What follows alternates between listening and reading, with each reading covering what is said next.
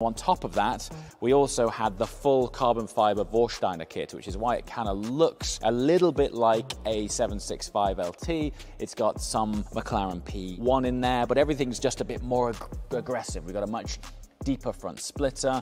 We've got these arch vents, which is now obviously akin to something that you would find on an LT product. Only if you compare the Vorsteiner vents with the standard LT vents, they're a lot more aggressive. They're almost spine-like. And then around the rear, this is where things get all sorts of cool, because we installed a Rift exhaust kit. And this has been part of the tune to extract the extra 100 horsepower out of this engine. And honestly, all that has taken so far is that exhaust and a tune in order to get that.